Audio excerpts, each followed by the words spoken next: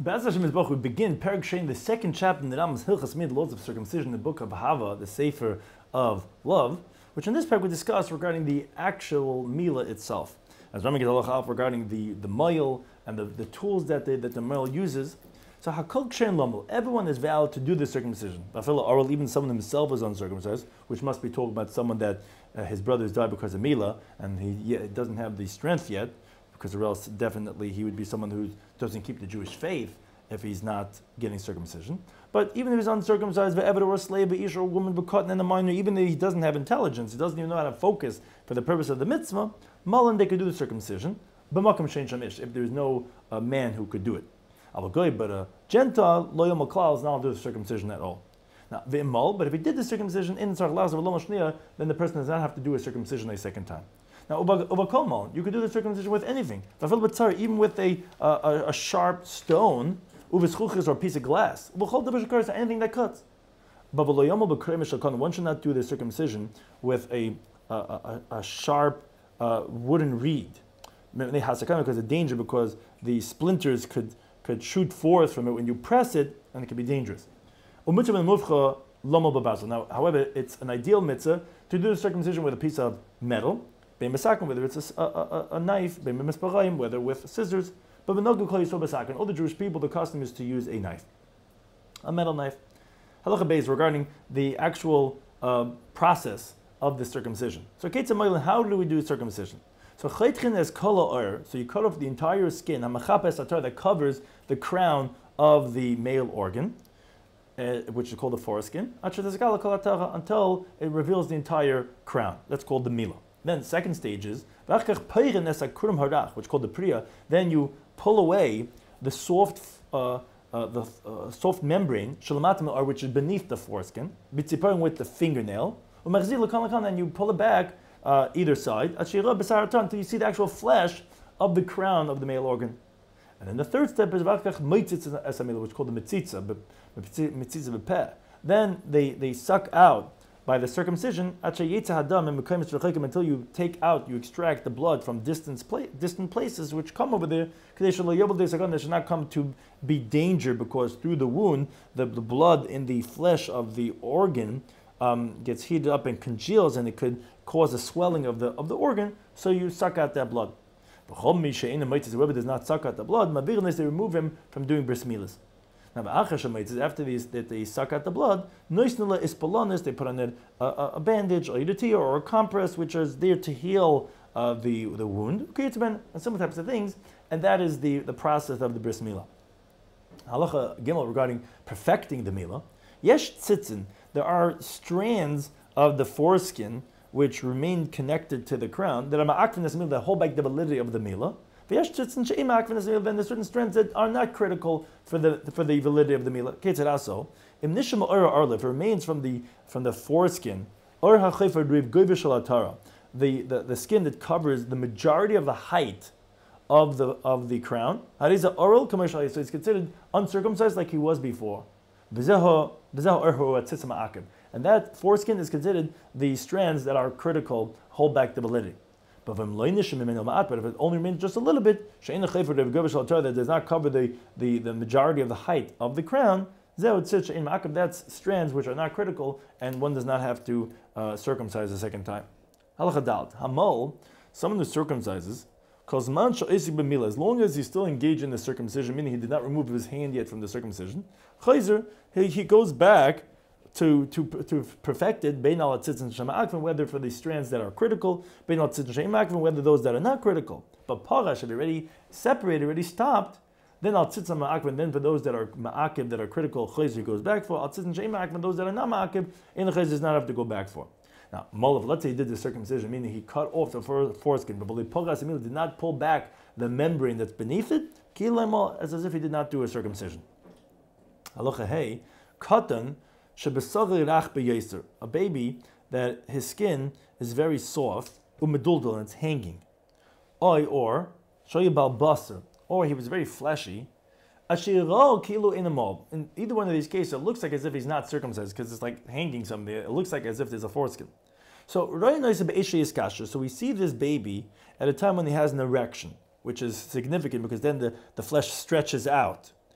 Im nira shumal, if you see him in that state and he looks like he's circumcised, because then everything gets taut and pulled back, then you don't have to do anything with the baby. Now, but you have to fix up the flesh on either sides, because of the appearance to the eye that people should not suspect him that he's uncircumcised. Now, but let's say even during an erection, then the baby does not look like as if he's circumcised. Then you have to go back and cut off the flesh that's hanging on either side. That as long as you'll be able to then see the crown revealed at a time of when it's hard. But and this halacha is from rabbinic law, but really from biblical law, even though he seems like he's uncircumcised, since they did the circumcision, you don't have to do a circumcision a second time. Halacha vav, regarding doing circumcision on Shabbos and Yom Tov. You do all types of circumcision on Shabbos. The mullen, the circumcision, the payrin, the pulling back of the membrane, the meitzin, and the sucking out of the blood. All three parts. And even go back, if you finished already, to go back for those strands that are critical, even though you already had separated from doing the milah. Now, regarding the strands that are not critical, there you would only go back for it as long as you did not pull back and separate from doing the milah. And you put on the bandage.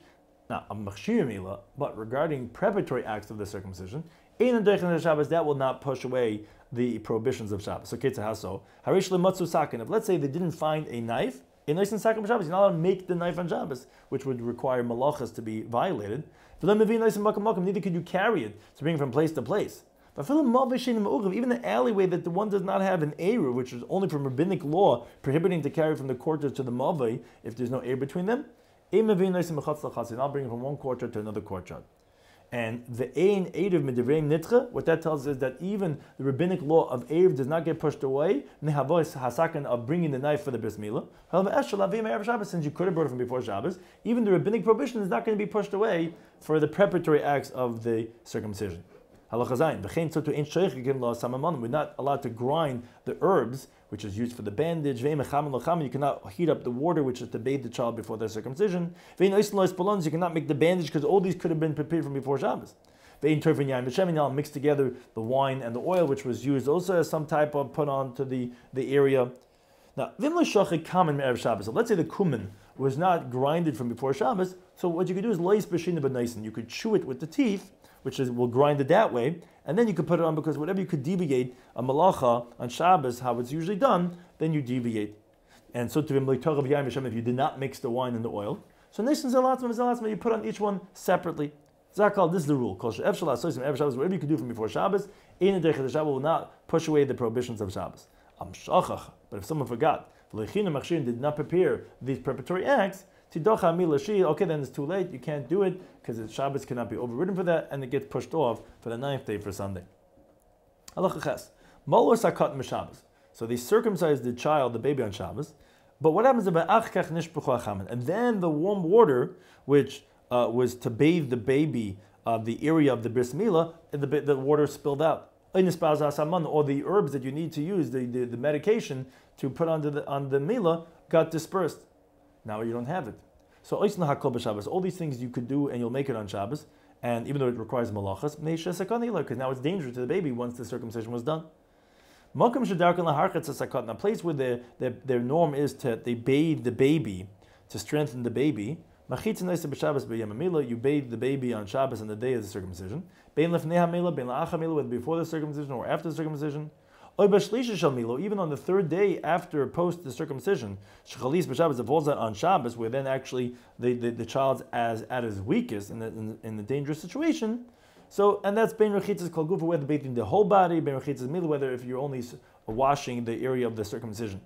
And bein mechamet shulchan Erev Shabbos, whether it's hot water that was heated from only Erev Shabbos, bein mechamet shulchan Shabbos, even hot water was heated on Shabbos, which that's specifically going on the case of bathing the area of the milah on the 3rd day, because that's dangerous, so therefore will violate these halachas for that.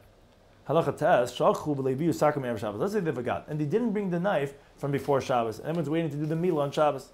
So you could tell a Gentile, lahavi sakin b'Shabbos, to bring the knife on Shabbos through a alleyway that there's no eruv, because that isser is only rabbinic, and for the purpose of milah, it's permitted. As long as you don't bring it through a public domain, which would be a malacha deraisa.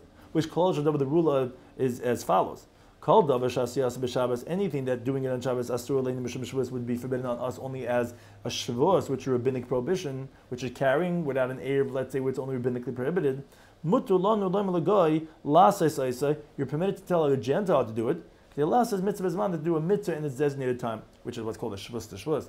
Telling the Gentile is rabbinic prohibition, do himself rabbinic prohibition. But makam mitzvah, as we have over here in the Bris Milah, that's permitted. Now, but anything that's forbidden for us to do because of a biblical prohibition, the it's forbidden to tell a Gentile to do it on Shabbos. It's the Isra of a Mir La'akim, which would not be permitted even for the Bris Milah. Regarding the preparatory acts of the circumcision, even in this designated time, on day 8, also does not override Malacha on Yom Tov, because since you could have done it from before Yom Tov. And the Kavachem, so therefore there's a Kavachem over here. If the preparatory acts of the circumcision do not override a shvus, which is only from rabbinic law, how could it override a negative prohibition in the Torah? So therefore you cannot do malacha on Yom Tov, but we said even on Shabbos you can't do Issa D'Rabbanan. But you could grind the herbs on Yom Tov. Why? Since it's fit to use for cooking in a pot, which Eichel Nefesh is permitted to be done. So therefore, although you're doing it for Bris Milah, once it's permitted for Eichel Nefesh, it's permitted also for the Mitzvah of Milah. And so to a Turfin L'Yam Hashem, you're allowed to mix the wine and the oil, because even though on Shabbos it's only would be forbidden rabbinic law, because it's Gzeir Shchikis Amon, you're not like grind. You might come to grind herbs, and Yom Tov is permitted because of the tzrachim of the Milah.